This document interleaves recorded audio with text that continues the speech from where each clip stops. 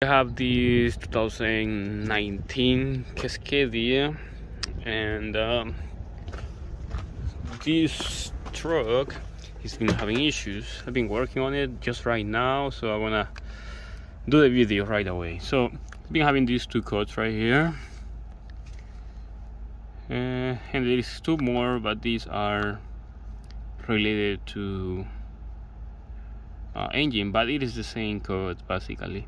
So what we are getting is these are the default numbers, if you wonder.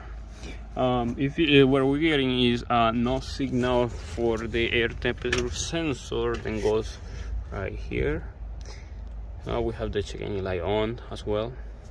As consequence, we're getting that. So it is a very strange code because it says then the circuit is high, which is open, and it says then the sensor is shorted to ground. The ground wire, you see, ground is shorted to chassis, which is ground. It's kind of weird. Anyway, it's a very strange code. So if you wonder the location of the ambient temperature sensor on the newer Cascadias chassis, that one goes right here. This is the sensor. It goes in this position right here, and yeah, like that. Very hard to see it because of the lighting. Yeah, like that. See the mirror? That's where it goes. Anyway, this is just the location. It is only for well, I mean, all Cascadias, even the 125s, they have the sensor right here. For the older version, some of them they want to have it at the end of the chassis for the old Cascadias, like 2012, but 2015s and up, mostly they have it there. So the panel has to be removed because this cable goes to the mirror. That's where the sensor is connected, but that's the reason why we have this cable completely disconnected, because we're getting problems with shorted to ground and different issues. But now I decided to open right here just to see. Sometimes you're gonna get damage in this corner right here because the wiring will be chafing, but in this case there is no damage, and there is no damage in there as well. Right here, usually the cable can be rubbing here for so much time, and protection material gets completely destroyed, and it gets shorted. But in this case we didn't have that. I mean, those are basic inspections. I don't say then that will happen to every truck. It's just somewhere to start. So once we get all done, we are going to see the plug, and once we get the plug we can see how much corrosion we have here, and as well we have water. Let's get closer so we can see the water. All right, see, that's water. So what happened here is then we have the ground cable here, and we have water under. So water is shorting the system. That's the reason why we have a problem with the system, because water is getting in the cable somehow. You see there is nothing where the water can goes in. So I have no idea how water got in, but it is. So this water has been here for a while. That's the reason why we are getting this issue, and there is a lot of corrosion. That's the reason why it looks blue, because water has been sitting here for a couple of days. You can clearly see the damage.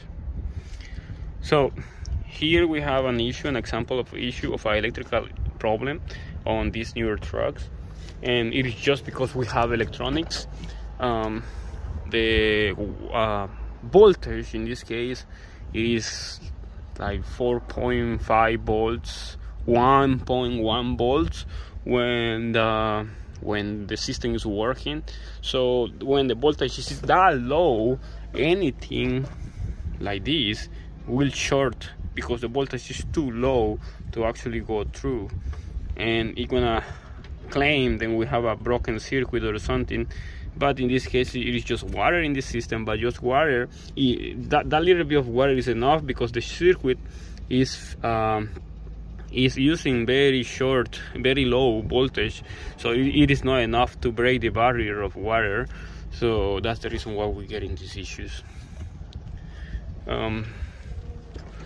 Anyway, see, been using these tools to test because to be honest, I'll explain what I was doing so that way you understand what is the process on how to fix problems like this, or to understand how to get to this point. Then I have to go to this.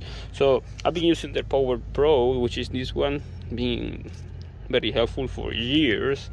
That's all you need, and that's pretty much it. And a blade, the reason why I needed a blade is because I came to the back, which is right here where the sensor goes, and I decided to inspect the wiring when the sensor is connected to see how the voltage drops. So we have a little cut that I did right here. Let me get it closer. Right here. That one, see? That and that. It is not enough. It is not big enough for it to actually short to ground right here. Sorry, right here. So when you do cuts, make sure they're very tiny, so that way in case you leave them, you don't get any short. And I know for sure now then water is gonna go inside this wiring, but that's something then I know is going to happen. So it is just part of the testing. I can put some silicone in this so that way I can prevent it, but water is gonna go in anyway because of vibration, pressure, and all that.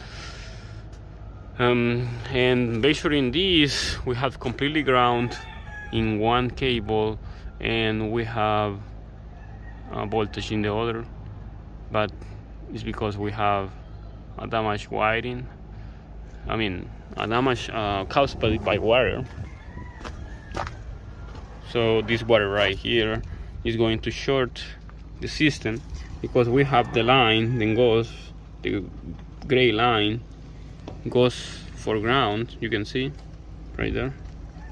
The black and white goes for one side of the sensor, and the gray one next to it goes to the other side of the sensor, and both of them are shorted with water, including the three bottom ones. And that's the reason why we have the issue of that. See the same here. We don't have that wood connection between the pin, the female pin and the male pin. You see that male pin all covered with corrosion. The same thing here. Well, it's a very basic problem what I'm showing you, but very difficult to understand it and to find the cause of the issue. I will not believe then the issue is right here, but here you have it. The issue is on this plug right here. Of course, after we fix the issue, the cut should be solved, which will it should be go off automatically.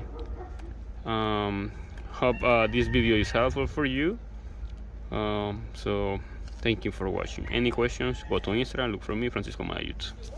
Thank you for watching. Subscribe to the channel. You know, anything else, you know what to do. Been watching so many videos of myself, I believe. So very helpful video for you, hopefully. Well, I'm supposed to end the video right now and I'm still talking, so all right, see you later.